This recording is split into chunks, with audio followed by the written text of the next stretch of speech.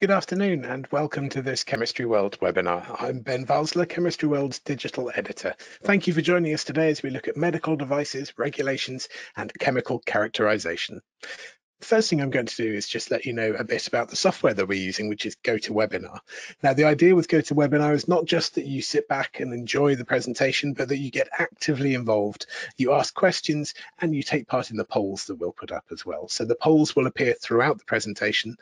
What you'll need to do there is just tick on the boxes that are appropriate for your answer. We do find it works better if it's not in full screen mode. So when the polls pop up, just knock it out of full screen mode, interact, and it helps us to know a bit more about who you are, our audience today. The other key thing about GoToWebinar is that you can use it to ask questions, and there will be a Q&A session at the end of today's presentation.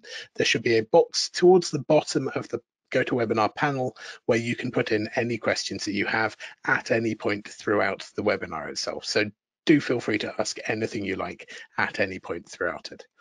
Now, the GoToWebinar panel itself can be moved around, different bits can be resized, so make it whatever's comfortable for you as you enjoy today's presentation. So today we are going to be looking at key insights into the medical device regulatory landscape. We'll discuss key aspects of extractable and leachable, that's E&L analysis, requirements associated with the newly revised international standards. So over the course of the next hour or so, you'll gain insight into the medical device regulatory landscape and key aspects of compliance requirements. You'll understand how changes to the international standards will impact chemical characterization and toxicological risk assessments of medical device products. And you will have learned about the application of extraction approaches and conditions in the analysis of extractables and leachables. Today's webinar is brought to you by Waters, who've worked very closely with Hall Analytical because this is an area that they are actively involved in and very interested in. They work with Hall Analytical to ensure that they do this right and they can advise other people. And in particular, they've worked very closely with our guest speaker today, who is Dr Andrew Feilden. He is the Extractables and Leachables European Strategic Director at Hall Analytical. He's an analytical chemist with over 20 years of experience in the field of trace organic analysis, has become a leading authority on extractables and leachables, so he's exactly the right person to have with you today. Now, we've actually pre-recorded his presentation to make sure that we can get in everything that we need to fit within the hour and still have time for your questions. So we will be going to that video in just a second. Do sit back, relax, enjoy, ask any questions as they occur to you at any point. The polls will come out throughout and we can use those to get to know a little bit more about you. But do get those questions in as soon as you can. So I think that's it for now. Andrew will join us at the end, but right now let's join Andrew's presentation as a pre-recorded video. Welcome to this Chemistry World webinar that is being given by myself, Andrew Feilden. I'm the European E&L Strategic Director at Hall Analytical. It is myself at Hall Analytical in conjunction with Waters that is giving you this presentation on similarities and differences in the chemical characterization of medical devices and medicinal products. So what am I going to cover today? I'm going to give a little bit of background to what are medical devices and medicinal products. I will be avoiding the challenging subject of combination products, so I won't be going into those. I'll be spending quite a bit of time on what the regulatory landscape is, especially as that has changed recently for medicinal products. I'll cover some of the key aspects of the regulatory requirements, but then focus more on the chemical characterization requirements and what are the similarities and differences in the regulatory requirements and actual technical requirements for testing medical devices and medicinal products. Simply, for a medical device, it is something that acts on the body physically. And down to the action is what's its primary mode of action. So does it act predominantly or its main aspect is to act physically? A medicinal product, this is something that acts on the body pharmacologically, immunologically, or has a metabolic action. So something that is normally a pharmaceutical will be a medicinal product.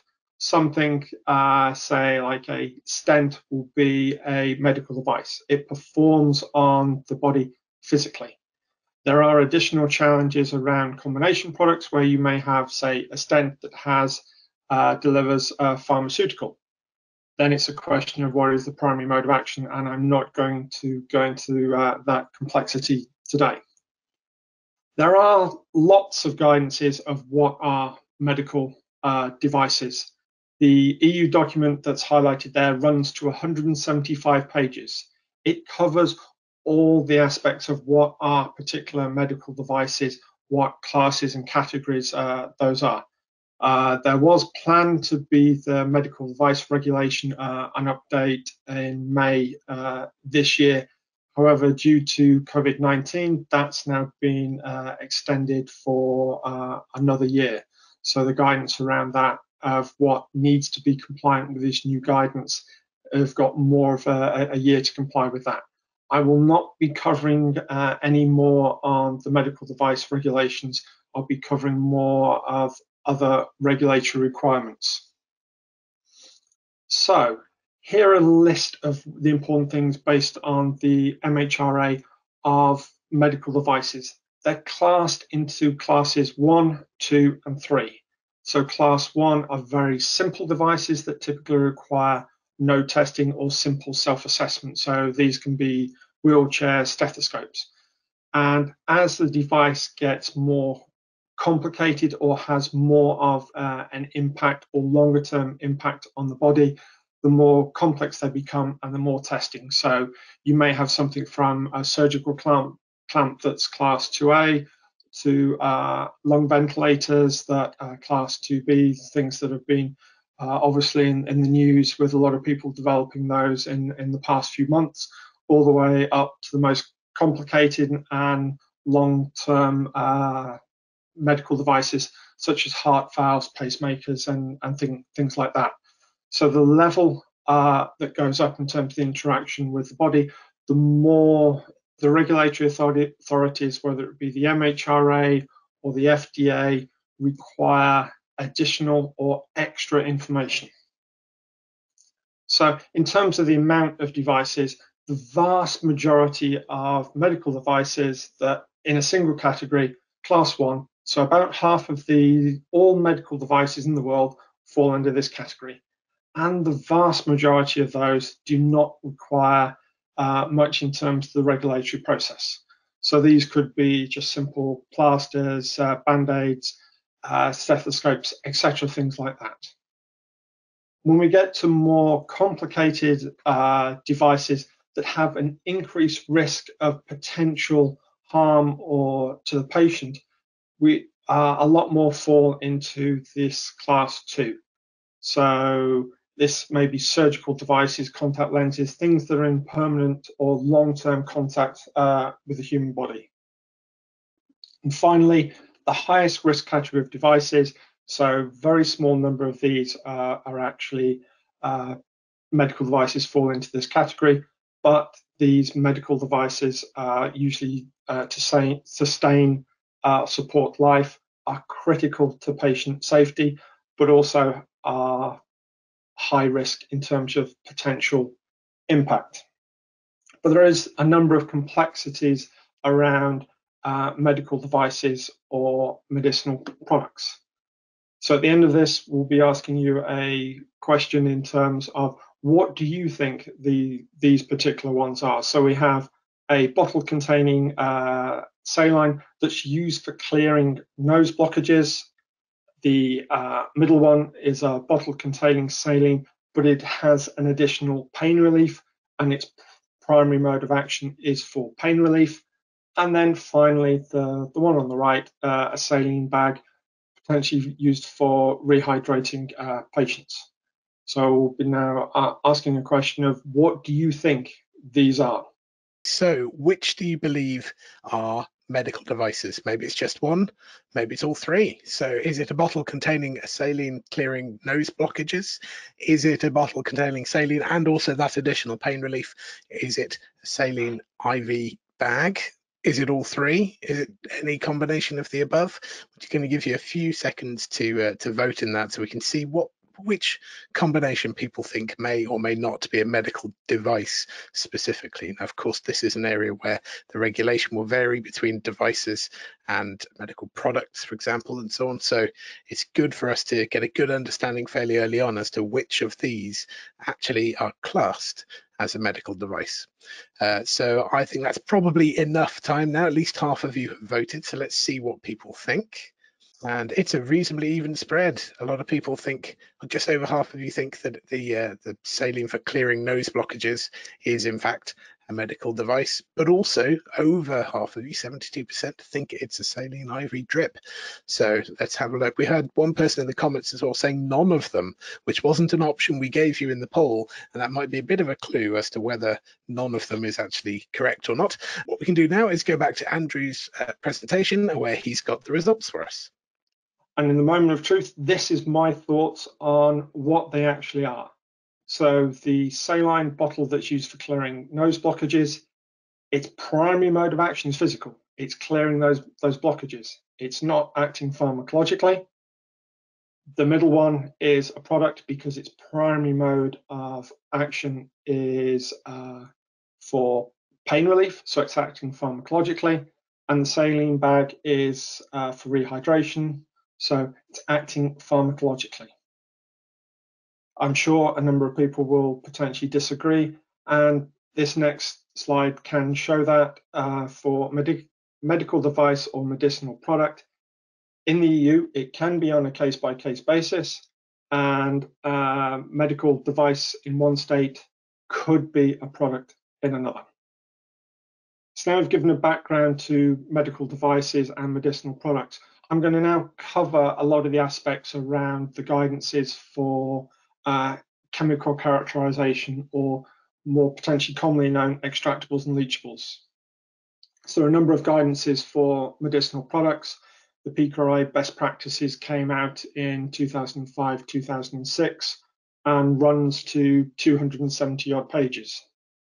This then produced the USP guidance, so 1663 for extractables and 1664 for leachables.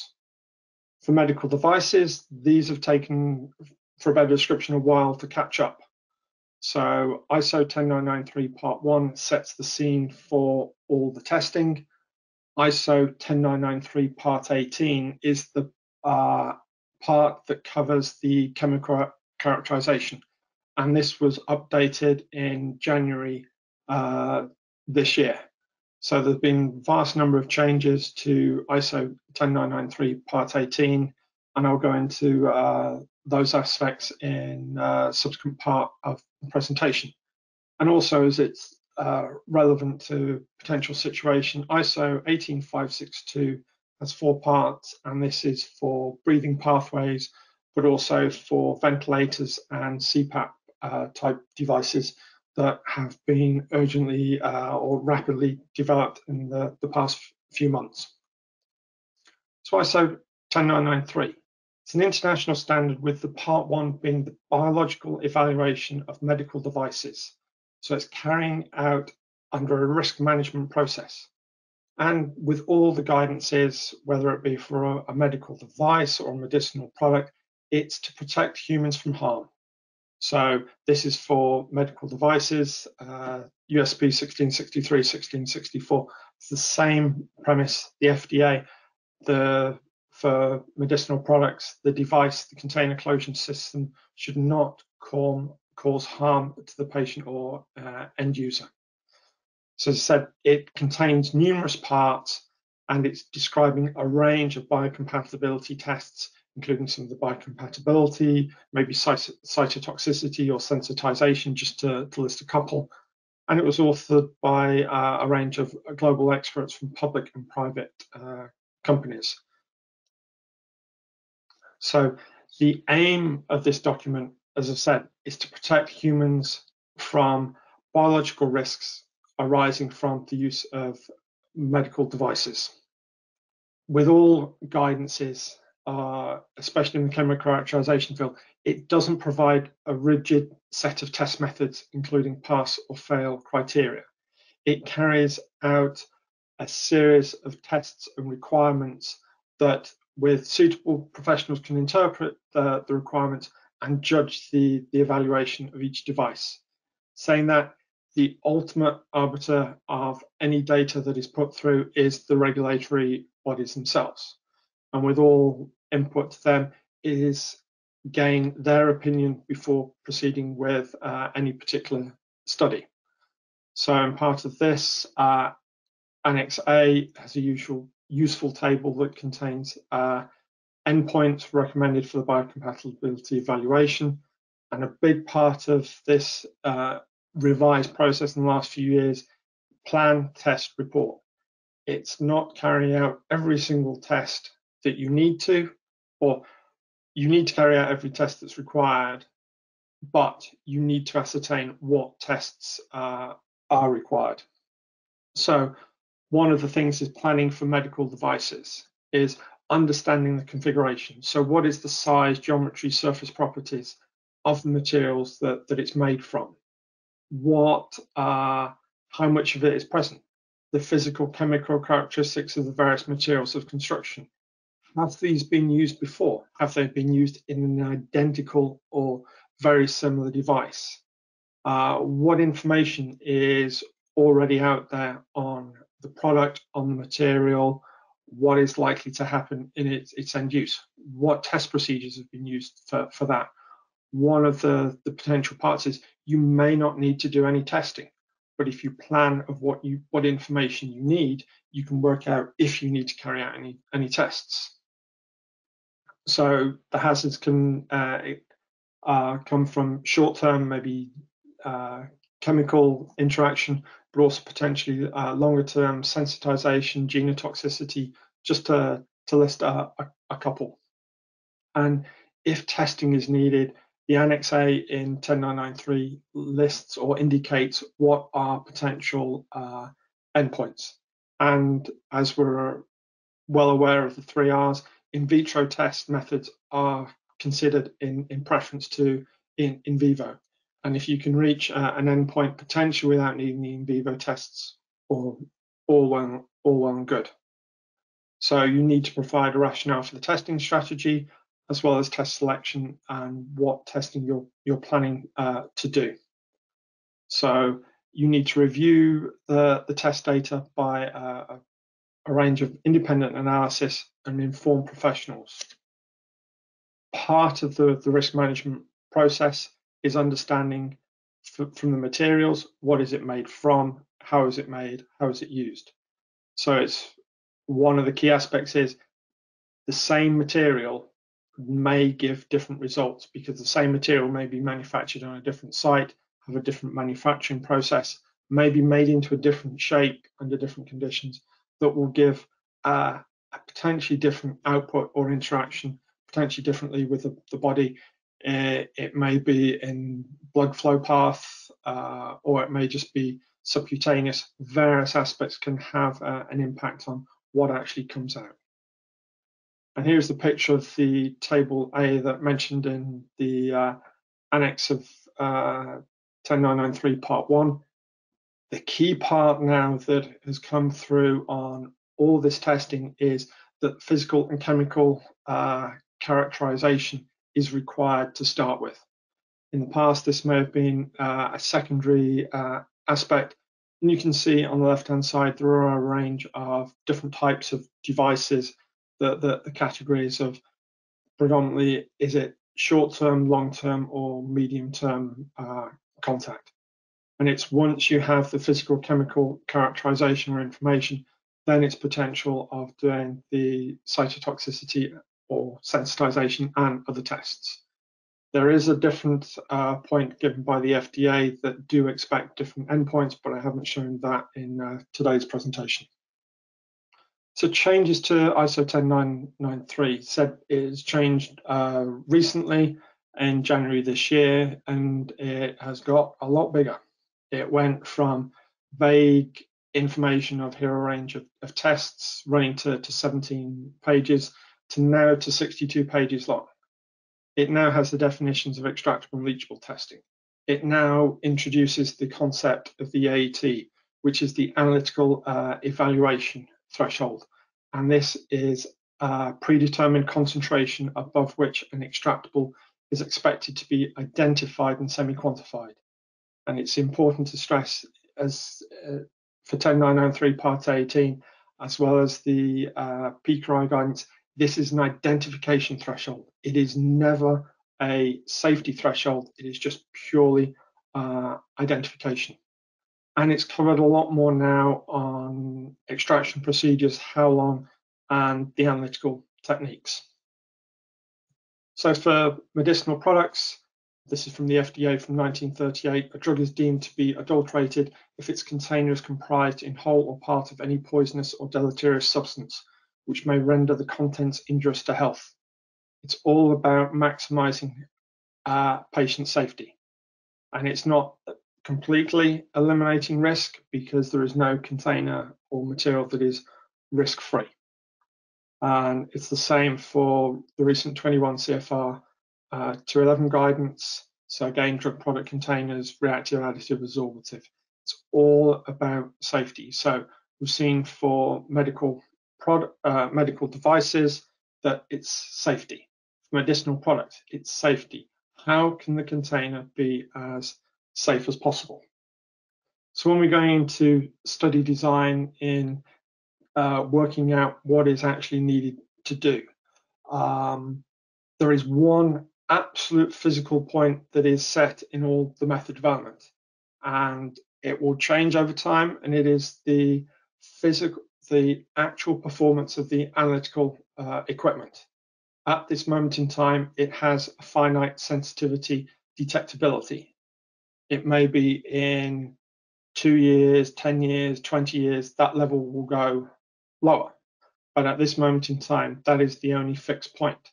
So when people are designing studies, we know what we need to hit based on the analytical evaluation threshold, which is the point that we need to identify things.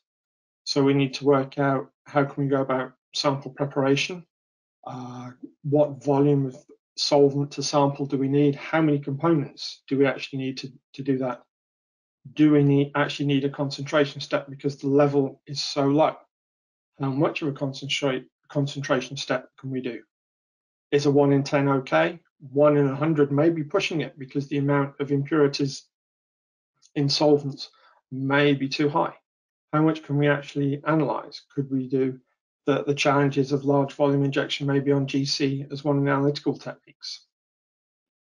All challenges that each factor plays off against each other, so designing the study is critical in achieving the end goal. So the actual extraction techniques or the approaches to take. Medicinal products mentions singly, ideally more. The more variation or potential understanding of the device, the better. For a medical device, the guidance does say in triplicate multiple batches to show the potential extractable space. Ideally, variation in raw material input, raw batches, different manufacturing processes. And depending on the duration of contact, some medical devices will need repeat extractions.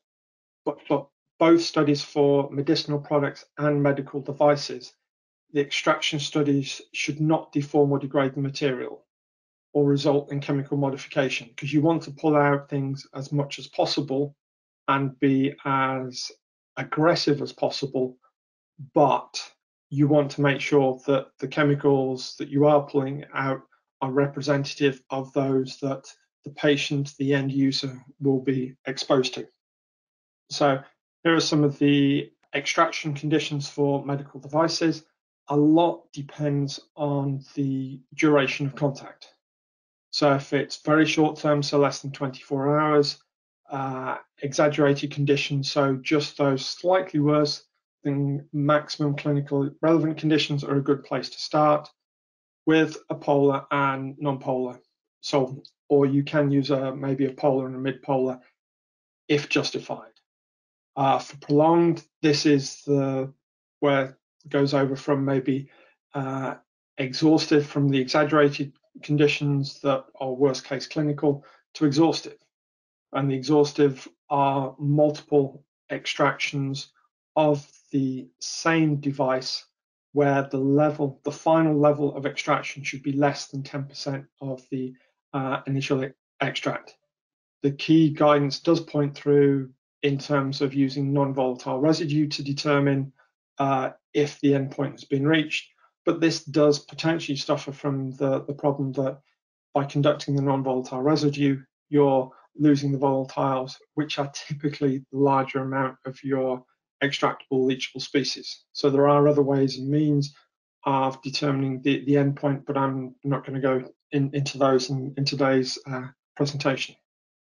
And for medicinal products, the typical approach is to reach asymptotic levels.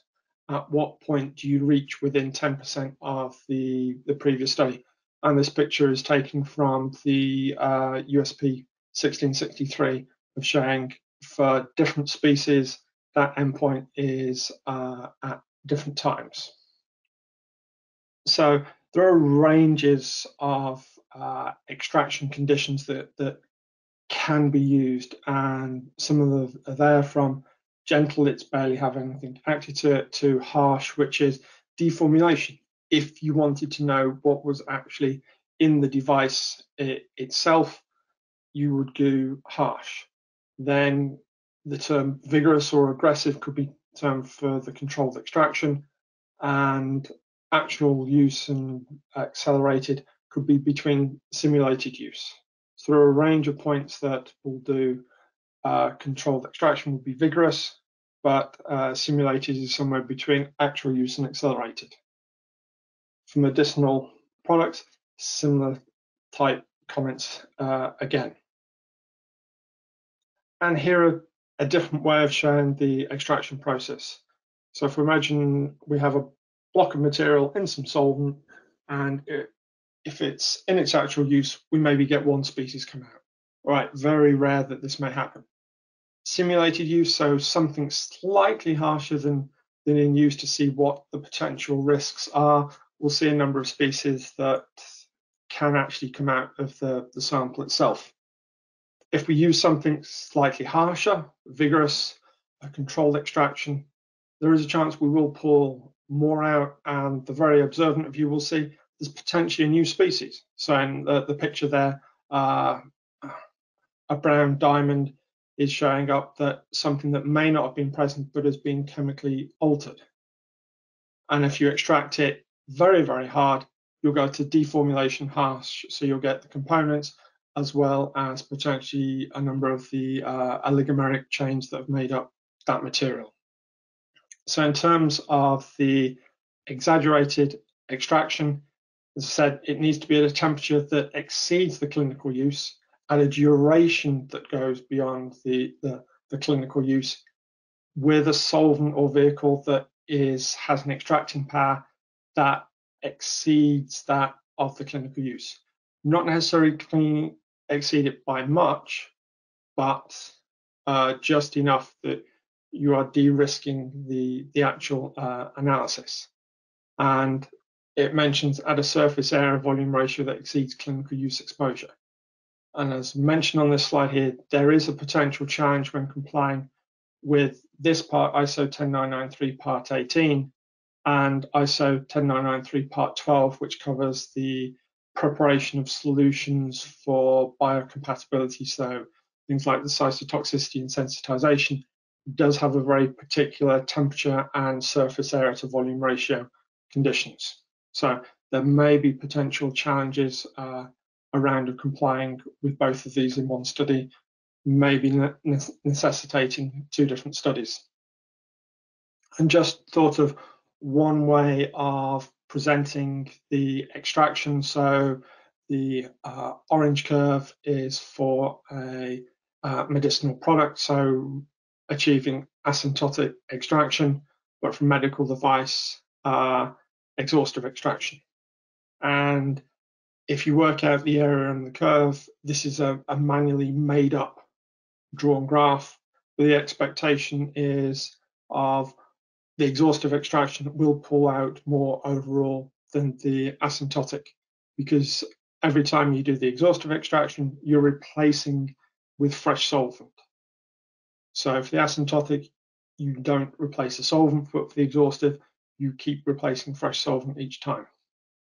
Thank you, Andrew. And there is more from Andrew's presentation coming up, and there will still be time for his questions at the end. So do get any questions you have into the questions box in GoToWebinar down at the bottom there, and we'll make sure to put them to Andrew as we come to the end of his presentation. Let's launch our second poll to learn a bit more about you. So with the EU MDR coming into effect, will you change how you perform extractable and leachable testing? Is that a simple yes, a simple no, or it doesn't really apply to you because you're not doing E&L anyway? We're going to give you a few seconds to make sure as many people vote as possible. It's also a great time to get those burning questions that have been bubbling and get them into the questions box now to make sure that we can put them to Andrew a bit later on. So over half of you voted. That will do. I think we'll close that down and just have a look and see what we're talking about. So 63% not doing E&L at the moment, but a third of those who answered are going to have to change how you do E&L testing. Well, that means you're in exactly the right place, because Andrew, Hall Analytical and Waters are all here to help you, and there will be a survey that goes out immediately after this webinar. We'll also pop it in the email that will follow up with a copy of the recording. Do say in there if you would like Hall Analytical or Waters to get in touch, or both, to get in touch and help you with your processes. They are more than happy to hear from everybody who's attended today. And with that, we will carry on with Andrew's presentation, where he's now going to talk to us about your choice of solvent.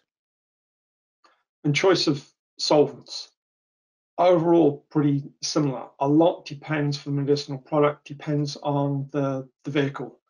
For a pressurized meter dose inhaler, you'll use things like dichloromethane, isopropyl alcohol, and maybe heptane. So polar, non-polar, and an intermediate, with the DCM matching or closely matching the propellant that's in the PMDI. If you've got a syringe, you may use just water for injection, IPA, maybe with pH adjustment depending on your formulation. A good rule of thumb is if your product is just water for injection, water is a very poor solvent.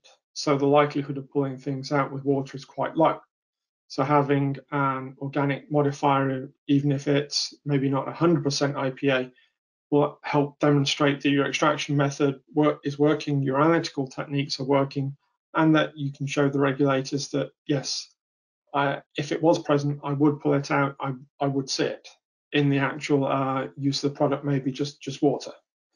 For medical devices, this is described in 10993. It generally says 2 solvents, 1 polar, 1 non-polar.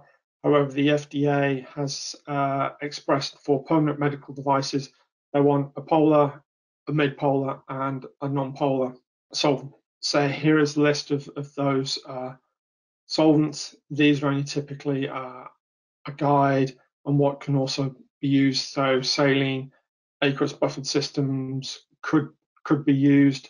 However, adding buffers or extra chemicals can make analysis potentially more challenging. So generally, a rule of thumb, you will see people that will use water. You may see more people using ethanol or isopropyl alcohol. There tends to be 2 schools of thought in terms of ethanol versus isopropanol. Isopropanol tends to be less reactive, so you tend to see less reaction products than if you're using ethanol. Ethanol has a slightly lower boiling point, and you can pay in when you take your choice in terms of using those. And then other options are heptane or hexane as the most common solvents used for extraction studies, unless there is something specific that's used in the formulation. So you've got your choice of solvents. Now you're potentially picking your choice of extraction techniques. And for medicinal products, it tends to say at least 2 extraction techniques. So some are listed here, and some of the advantages and disadvantages around things like Soxhlet, reflux, very, very standard techniques that have been around. We take Soxhlet since 1879. Reflux will be probably the first ones ever invented and will still be here long into the future. Some of the equipment-based ones, maybe microwave extraction, will the equipment be available in the future? And some of the important ones as well, in addition to those, additional will be maybe thermal desorption or headspace, because these have no solvent interaction. So recommendation would be to use either a thermal desorption headspace, something that has no solvent interaction, as well as a solvent interaction that enables you to identify all potential species. So if you're pulling out very, very volatile species, you'll see they may be masked by your solvent of choice. And the guidance doesn't specifically list any particular extraction technique to pick. And if you do want to know more, I will be posting a number of blog posts on LinkedIn in future weeks covering these extraction techniques in a lot more detail. Something that's particularly been relevant, I suppose, in the news. So we take details from ISO 18562 for breathing pathways. It covers extra things for particulate matter. So the breathing pathways, things used for, as I mentioned earlier, for ventilators, and things along the lines for CPAP devices, so things that people have been developing very recently for the COVID-19. So issues that wouldn't be covered for other medical devices, so leachates from the condensate, emissions of inorganic gases, and interaction with specific chemicals. So some of the parts of those that are relevant, so the recent MHRA rapidly manufactured ventilator systems, so part of those testing was mentioned in those, and the same for the rapidly manufactured CPAP systems. So all those were covered those. And so if you can just about read it, version 3 on the rapidly manufactured ventilator system covered added biological safety section that covered specifically actions around 18562. In terms of the analytical work, this is an area there is absolutely no difference between a medical device and a medicinal product. So there are potential differences, or could be potential differences, in terms of your extraction technique, your choice of solvent. However, once you have your choice of solvent and you've produced a solution, the differences are negligible in terms of how you perform it. And in selecting the analytical technique, there is no one single analytical technique that can detect all potential extractables. And you have to screen for all potential targets. So in addition to target analysis may be required for special case compounds. So for medicinal products, these are things like mercaptobenzothiazole, nitrosamines specifically from the container closure system, and not necessarily from the drug product itself, despite that now being an issue with a number of products. And as you can see on there, screening is now mentioned a lot more times in the ISO 10993 Part 18. So most of the methods, the screening methods or the approaches, are semi-quantitative in that they may not have been completely validated because you don't necessarily know what you're looking for, but the methods will be specific and suitable of use.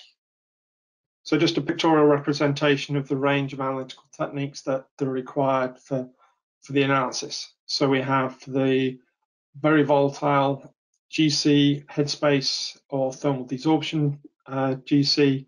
The semi-volatiles will cover GCMS, direct injection, electron impact and chemical ionization. The non-volatiles, LCMS with UV, and potentially additional detectors. And then for the elemental impurities, ICP-MS or ICP-OES. So in terms of the calculation of how low to go for the analytical evaluation threshold, this is taken from ISO 10993 Part 18. So they use the terminology of a dose-based threshold, or also known potentially as the threshold of toxicological concern, the TTC, or those are familiar more with medicinal products, the safety concern threshold, the SCT. So this equation is used to go how do you determine how low, or designing your method. So how many number of devices are going to be extracted?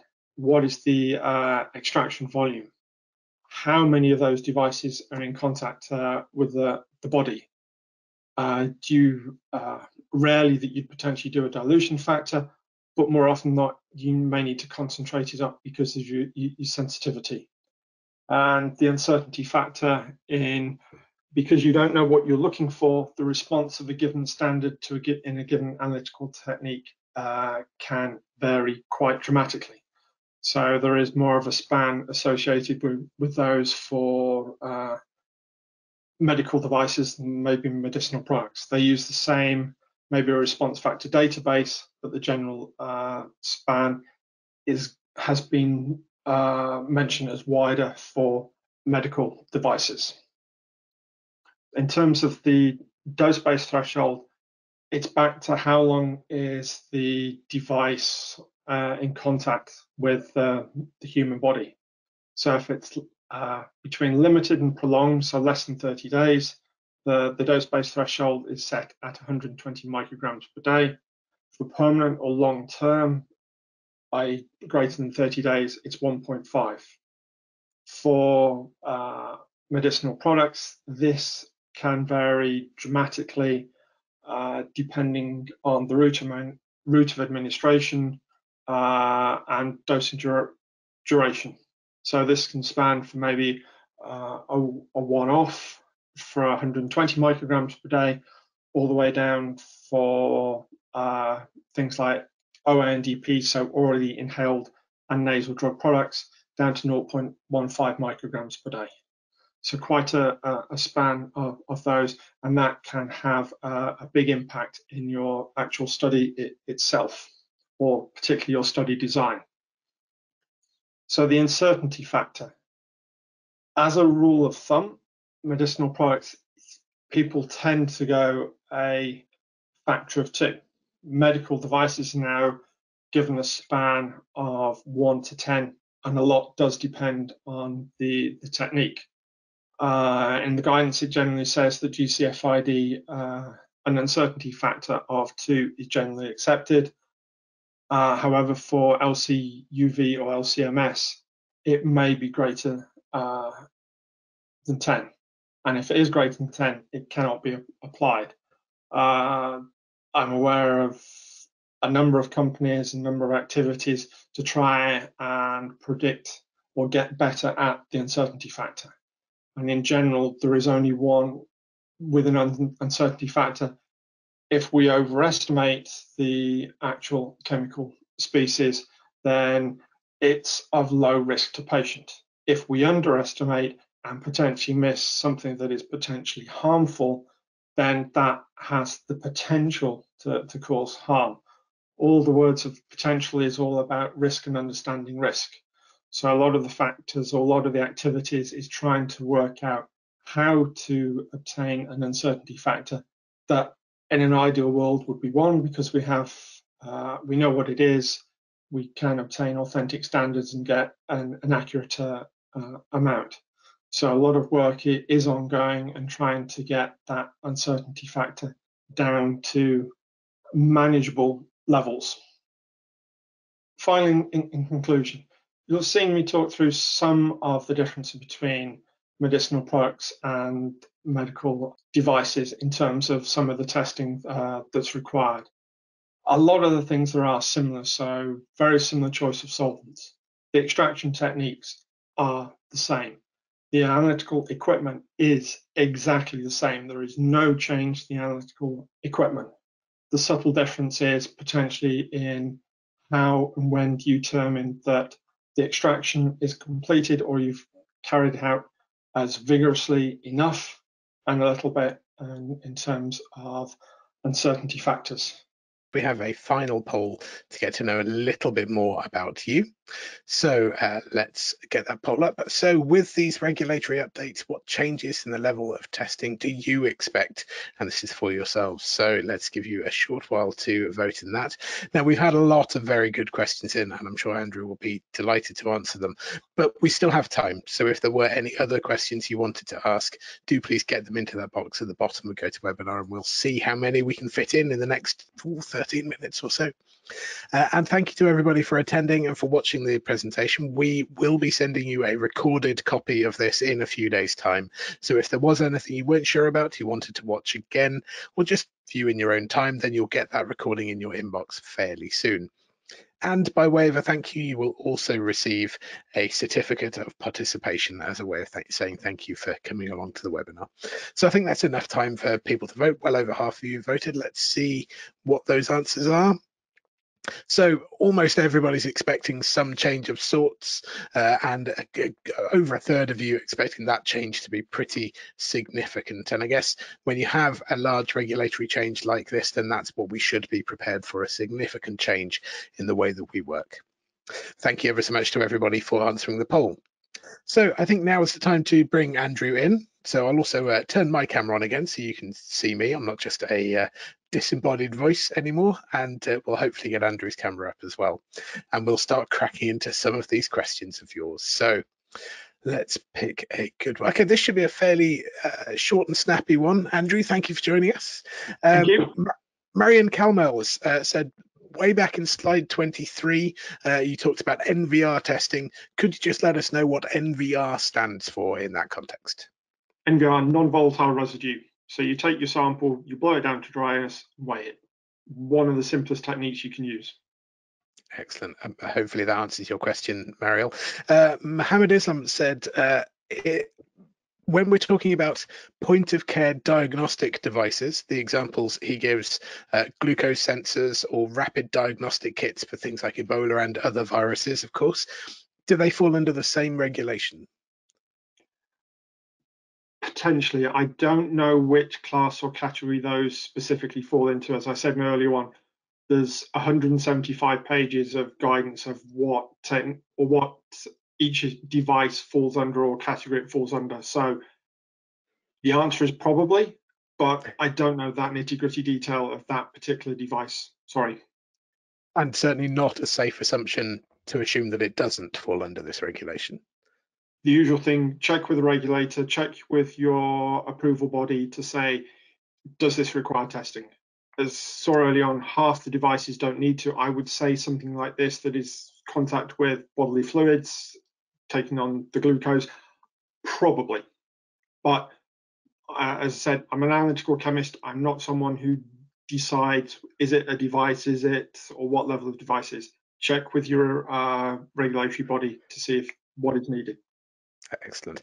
Well, maybe this is more in your sort of category. Do we need to test with midpolar or unpolar solvents if the intended use of the product is for something like skin contact, where it's only going to come into contact with the very polar solvent, human sweat? That's a question from Andre Weiss.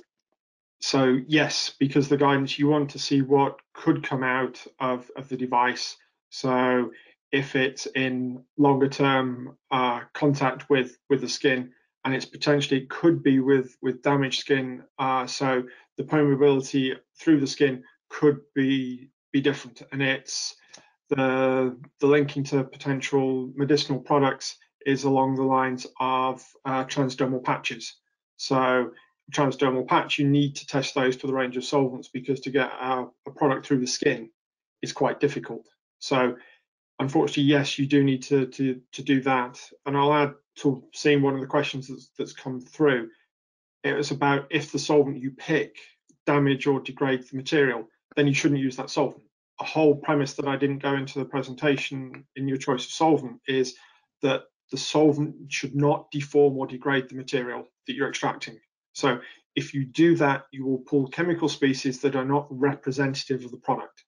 So in the early days, when I started this 20 odd years ago, it was beat the living daylights out of samples, reflux it as harsh as possible for as long as possible to pull the maximum out. Now it's along the lines of designing studies that you just want to be harsh enough, because you want to find the chemicals that when you do extraction study is going to be found as leachables. Because a point that wasn't raised, and I can go on to talk on this subject for hours, is an extractable's potential risk. You do the extraction study to select the material. So the leachables are actual risks. So leachables, these are the chemical species that the regulators are concerned about because these are direct patient safety impact. So I know I've waffled on a couple of questions. No, that was great. Help others. So I should thank Michael Timothy, who I believe asked that question. He's asked us a few good questions, and if we get time, Michael, we might come back to one or two more of yours. Let's have a look. Oh, this is a very broad question from Dharmawati Yunus, who says, what's the most useful analytical equipment for this sort of characterization? I would say the most useful is the analytical chemists themselves of designing the study. You cannot use one single technique. So there is no one single approach to analyze everything that you need. So you need a complete toolbox. So if you're the volatile, semi-volatile, non-volatile, and metals, you can't do it with one single one. Right, so you do definitely need a spectrum of approaches there to make sure that you're evaluating everything you may potentially need to look at. Yes. Let's have a look. Lots of questions have just come in. Thank you for all your questions. Let's see if we can pick through a couple of these. So, oh, now this is very interesting from Jeffrey Knight in cutting edge developments. Really, is there any development and regulations in chemical characterization at Hall Analytical with edible electronics? This is very much a new area in edible and implantable electronics. Is that something that Hall are looking at? At this moment, I'm not aware of looking at those, but because would edibles fall under food contact regulations, which again are different to the chemical characterization, but a lot of food contact is now looking towards NIAS, so non-intentionally added substances. And you've probably heard through the presentation, there is a world of acronyms in extractables and leachables. So food contact has their own, and also has their different choice of solvents as well. So you can go from your devices, your products, to your food contact, different choice of solvents for different uses and different assumptions. Speaking of assumptions as well, you mentioned earlier that whether something is a medical device, a medical product, etc., is pretty much decided on a case-by-case basis. But clearly, when you're bringing something to market, being to market quickly is a huge advantage. So can you devise a testing regime that will tick all of the boxes, regardless of whether the decision is this is a product or this is a device or otherwise? Is there a set of tests you can run that you know would meet all of those regulations? Yes, you could run the tests that would cover all those. Your choice of extraction would be larger to span the potential uses. If it's a product, is it a device, but your analysis would be the same. So you'd be analyzing more solutions, a slightly different study design, but relatively easy to do. It would be more expensive though. Right. So, well, I guess, of course, if you have to tick all the boxes, then you need to be that bit more thorough. And so if you can afford the delay and then just do the tests that you need to do, then that would be cheaper and potentially quicker. We have had a question about food packaging. Actually, it's from Chris Howick, who said, would some of the compliance testing for food contact be of any use if they were to look at medical devices, or do they simply need to go straight through to the new 10993 regulatory testing? For medical devices, probably yes. For medicinal products, if your route of administration is solid oral, then food contact compliance is more than sufficient. There is some school of thought and changes potentially for medicinal products that are oral liquids. In theory, it should be that food contact testing is sufficient, because if I consume food from that same container, I'm probably going to consume far more of that food than I would as a medicine. However, there are some thoughts from the regulators about potential of doing E&L testing on containers that are for oral liquids. So for medical devices, you'd need to go to 10993 because the solvents and the choice and the applications are quite different to food contact. When you start getting the crossover from food contact to a medicine, then it could be applicable and it may be sufficient at that moment in time. I guess as well, you also have to consider the the mechanism of action, how it's going to be used by the patient or consumer.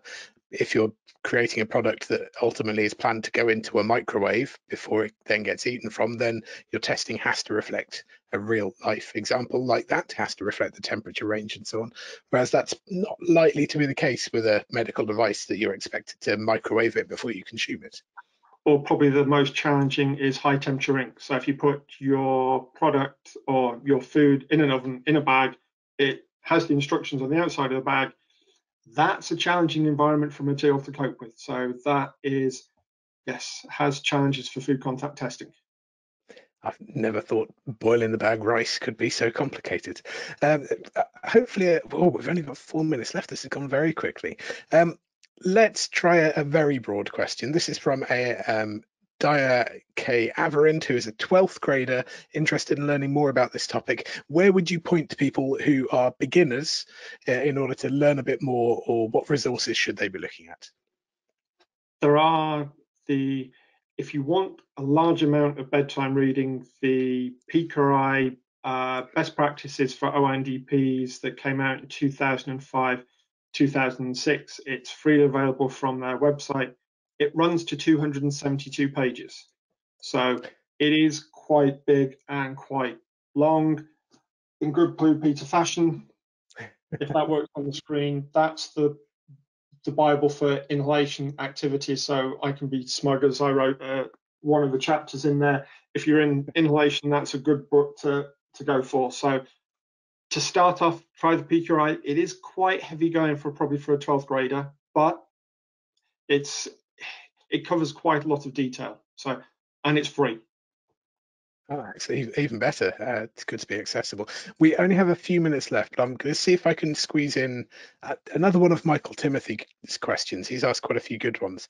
If the majority of components of a system have already been tested and approved, and you change the material of one subcomponent, do all of the materials need to be retested, or can you just test the new material?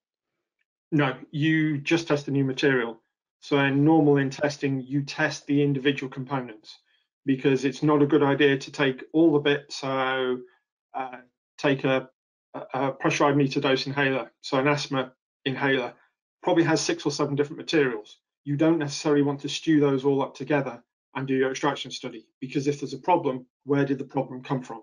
So it's take the individual components. So in this example, one bit change, just test that. So if you just change the mouthpiece, for example, you don't need to retest the canister that contains the actual drug. Exactly. Okay, I think we're running out of time, but let's see if we can just quickly squeeze in Imad Ahmed's question. How much testing is required to analyze trace metals? Trace metals is probably one of the most well-defined. So you'd follow ICH Q3D and USP 232. So that has permitted daily exposure levels depending on your route of administration. So parenteral, inhaled, and oral. So metals is follow ICH Q3D. Excellent. A very concise answer has just brought us to the end of the webinar.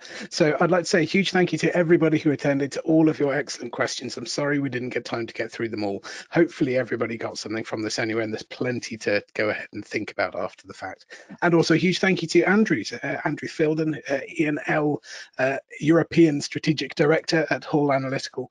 And also a big thank you to Waters, who put us in touch with Andrew, who highlighted this as an area that we should talk about and that our audience would be interested in. Clearly they were right, as so many people have turned up today and asked so many good questions. We will send you a copy of this recorded webinar after the fact. You'll get that in a few days if you want to view that again or catch up with any bits that you missed. And we'll also send everyone who attended a certificate. So thank you very much for joining us. I can let you into a secret that there's some brand new content from Waters about the future of plastics, and that's due to go live on Chemistry World's website tomorrow. 3 brand new articles looking at the future of plastic. So if that's something you're interested in and waters have tickled your fancy with this webinar, then do have a look at chemistryworld.com for that new content tomorrow. And also have a look at chemistryworld.com/webinars for other upcoming webinars that we've got that may be relevant to your work or just relevant to your interests. Always great to hear from you, and it's nice to be able to interact with our community and answer your questions and find people like Andrew who are fantastic for us to talk to. So that's it for now. Thank you very much. I'm Ben Valsler, Chemistry World's digital editor, and we'll see you in the next Chemistry World webinar.